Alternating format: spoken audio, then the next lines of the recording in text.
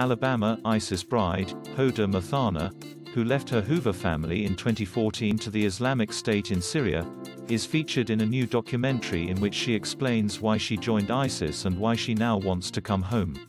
When you are brainwashed, you don't realize it until you snap out of it. I took everything too fast and too deep, Muthana, now 26, told Spanish filmmaker Alba Sotorio Clua in the new documentary, The Return: Life After ISIS. The documentary is available to watch through Thursday at the Human Rights Watch Film Festival in New York, according to a report by People magazine. Muthana was 20 when she abandoned her family and fled to Syria, a year after she graduated from Hoover High School. She later studied business at the University of Alabama at Birmingham. Her sister, 29-year-old Arwa Muthana, was arrested in April in New Jersey. Arwa and her husband were prepared to board a cargo ship to go and fight for the terrorist group, authorities said.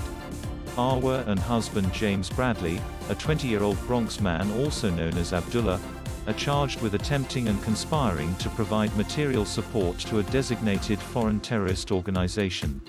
The Muthana family still lives in Hoover. Hoda Muthana, who comes from a Muslim family that does not espouse extreme views, developed a jihadist interpretation of Islam from online readings.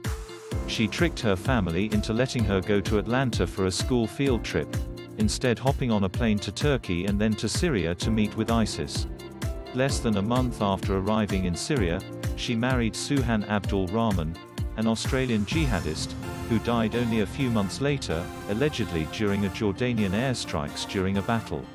She went on to marry at least 2 other times, according to reports, including her second marriage to a Tunisian fighter with whom she had her son, Adam.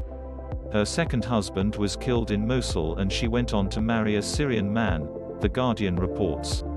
On social media, she celebrated the burning of her US passport and shared thousands of incendiary tweets under the name Jihad, including writing that America Daves, sick.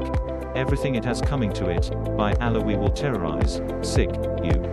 Until you submit to the Sharia and urging others to attack holiday parades.